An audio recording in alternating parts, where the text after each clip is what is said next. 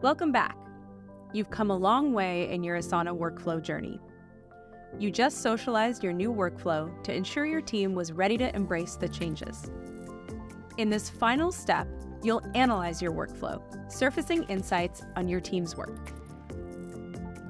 Every Asana project has a built-in dashboard.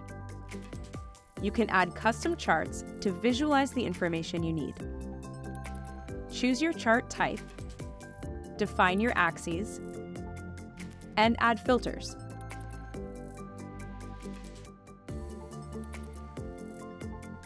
Let's look at a few examples by recalling Alan's reporting needs from earlier in the course.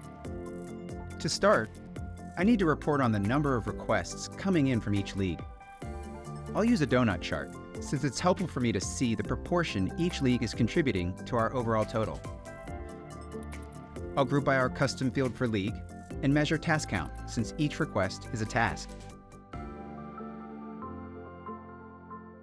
I can click on any of these numbers to see a list of the specific events in that category.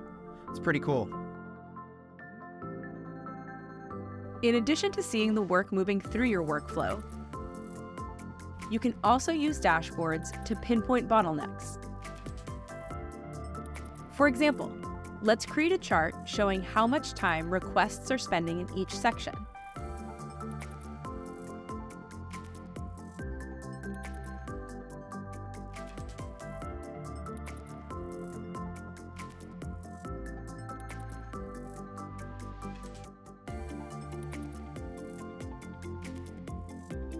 It looks like requests are getting held up at the staffing review stage. This could be a great opportunity to follow up and gather feedback on any bottlenecks or opportunities for improvement. I love this. It's so helpful to get a bird's eye view of our work. What about the events that are already in production? I'd like to be able to see which ones are on track and which ones are running into delays.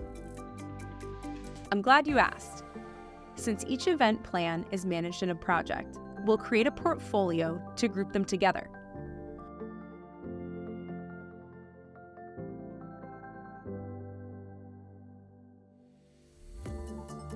This is great. Since each event manager publishes a weekly status update, I can quickly see which ones are on track and which ones are at risk. Another thing I need to report on is the estimated and actual cost of all our events. Can I add a dashboard to my portfolio too? You sure can, but we need to set up the data first. Just like in a project, you can add custom fields to a portfolio. If there's a global custom field that's been added to multiple projects in your portfolio, you can see a roll-up of that data at the portfolio level. You've already added fields for estimated cost and actual cost to each event project. We'll add a roll-up of each to your portfolio view and add a new field to calculate the difference between the two.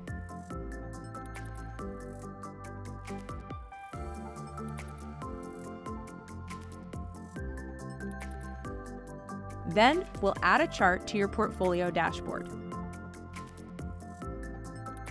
In this case, we want to report on data connected to the projects in the portfolio, not the individual tasks. We'll select a number chart and show a sum of the cost difference field.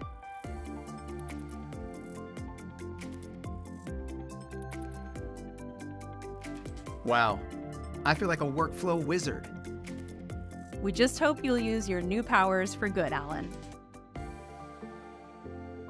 To recap, we learned to analyze a workflow, build dashboards with various charts to monitor progress and identify bottlenecks, refine the workflow based on data and team feedback, and monitor multiple initiatives in one place with portfolios.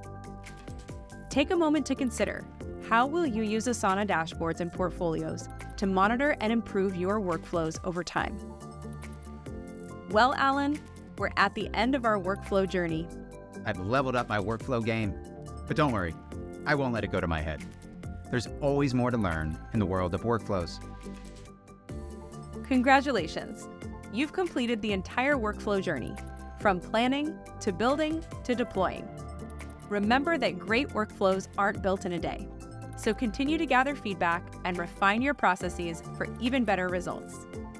Till next time, may your work flow.